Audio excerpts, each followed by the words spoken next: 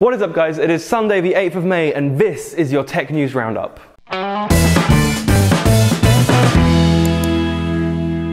You'll notice the change in background. You see, usually I'm in front of a wall or in a garden, but today we're standing next to Colossus. Now, more on that in tomorrow's video because it's not actually edited yet and we're filming this on a Saturday and the way it works.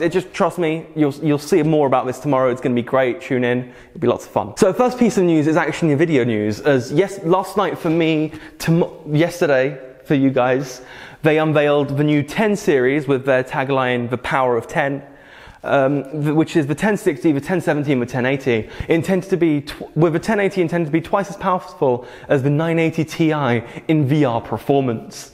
Now, generally across the board, it is roughly 1.2 to 1.3 times better in things like Tomb Raider at 4K, but it is really designed with VR in mind. So if you just bought a HTC Vive, because why haven't you, the 1080 is the card to go for at the moment. It's expected to retail at about $600, with it being a collector's edition at $700, and will be released on the 27th.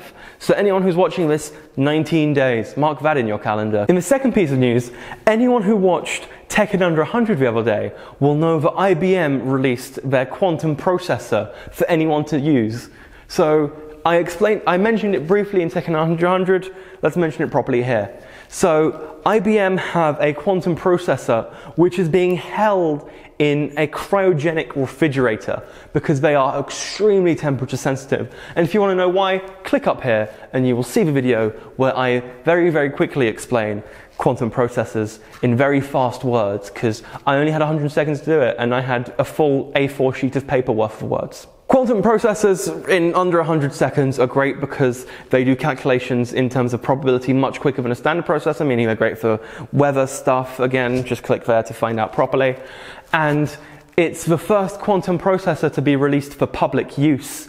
So anyone can go in for free on their website and line up a task for this quantum processor to do, and it will probably knock it out in about 10 seconds because, you know, IBM. It only actually contains 5 qubits, but due to the exponential nature of it, it's actually faster than most CPUs that you would use for standard stuff. And in the final piece of news, anyone who likes playing FPS games just had a very fun week, as both Call of Duty Infinite Warfare and Battlefield 1 were officially announced with trailers, and they're both going in polar opposite directions. So Battlefield 1 has gone back all the way to World War I, and they say you'll have larger vehicles you can man. Now, they showed tanks and planes, which have all been done before, but the interesting one is right at the end, they had a massive Zeppelin, and you might be able to pilot a Zeppelin. Imagine that, imagine piloting, how cool would that be? So I'm looking at Paul, he's nodding, trust me. Call of Duty Infinite Warfare took it the exact opposite direction though. You have a ship,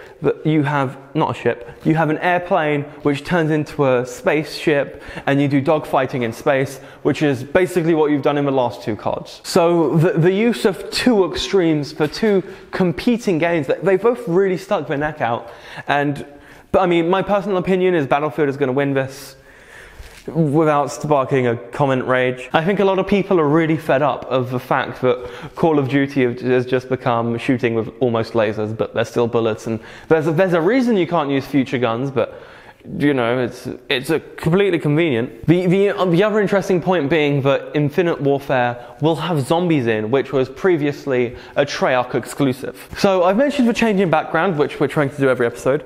Also the change in shirt. So this, if I kind of do that, you can't see it, oh well. So this is a Destiny shirt. Oh wait, there's a Destiny logo on here. So if I move up here, love me. So there we are. This is my Destiny t-shirt. I don't actually own Destiny, but you know, it looks cool, so I wear it. This, as I said, is Colossus. It deserves its own video, therefore it's getting its own video, which you can see tomorrow, hopefully, with vlogs from today and tomorrow as I'm at Brands Hatch tomorrow, which should be fun. Make sure to stick around until after this, because there's going to be so many outtakes. And then there's a video here, which is a video I recorded yesterday, and by yesterday I mean yesterday for me, which means it went up on Thursday. And then if you look up here, you have a random video which hasn't been decided yet, and I'm not telling you because that'd be spoiling. See you guys next time.